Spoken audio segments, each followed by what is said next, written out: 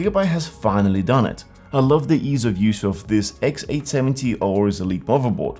A pretty bold statement, but I have a few good reasons for it. Let's break it down. We're now in the era of AMD's latest motherboard, and this one from Gigabyte is definitely worth a look. It's not part of the highest end X870E series, but still offers most of what you would need in the AM5 chipset board. The key differences are 8 fewer PCIe lanes on the chipset and a bit fewer high-end USB ports, but we'll get into those details a bit later on. For now, let's check out what this board has to offer. Since AMD has confirmed that AM5 boards will be supported for at least another 3 years, you'll be able to use any CPUs from the 7000 series onwards, including the recently released 9000 series.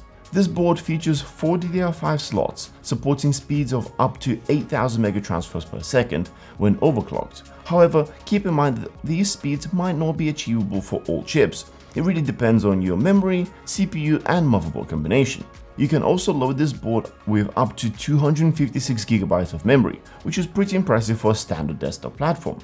For expansion, there is PCIe Gen 5x16 slots at the top of the board connected directly to the CPU, and 2 additional x16 sized slots below that connect to the chipset.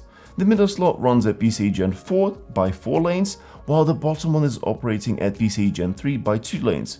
Just note that the middle slot becomes unavailable if you're using the M.2D slot. Now let's talk about the M.2 slot. This board offers 4 of them, 3 running PCIe Gen 5 and 1 running PCIe Gen 4.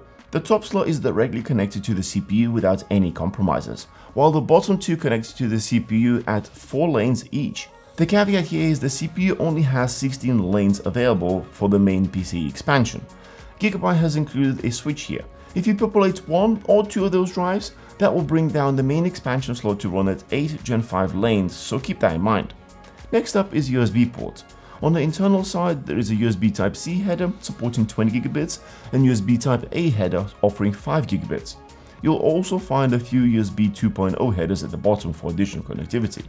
On the back panel, there is a solid array of USB ports. There are 2 high-end USB 4 Type-C ports, which can support 40 gigabit speeds, and you can also use them with monitors via DP Alt mode. Below those, there are 2 red USB Type-A ports running at 10 gigabit speed, and blue ports offer 5 gigabit speeds.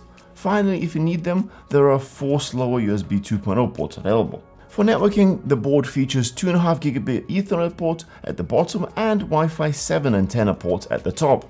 I really like the antenna setup, since it's really easy to click into place. Additionally, there are some basic audio ports at the bottom for those who need them.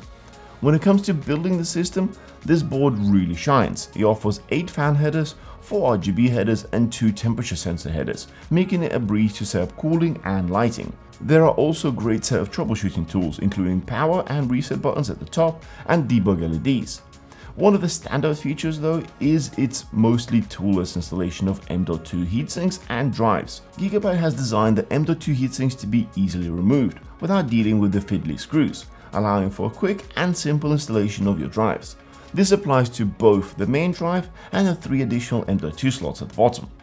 Additionally, the GPU mount features a convenient side button for easy card removal. This is really handy for those who want to remove the card without fiddling around with something thin to release the PC retention clip.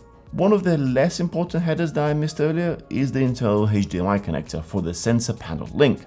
For those interested in installing an internal system monitor to display all your stats, you can utilize this port. Overall, this motherboard covers most use cases with plenty of expansion options, even considering that it is the cut down version due to the limitation of the missing E in the name. But it only makes me question it all. Do you even need the latest generation if all the existing boards already support the new CPUs? Even with the release of the 9000 series, AMD's own testing was conducted on the X670E board, making the answer somewhat unclear.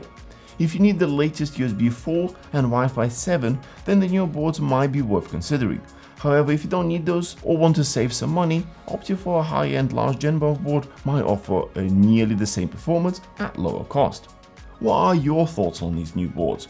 Are you planning to buy the 800 series or stick with the 600 series for now? Let us know in the comments below. Thanks for watching. Don't forget to like the video and subscribe for more. We'll see you in the next one.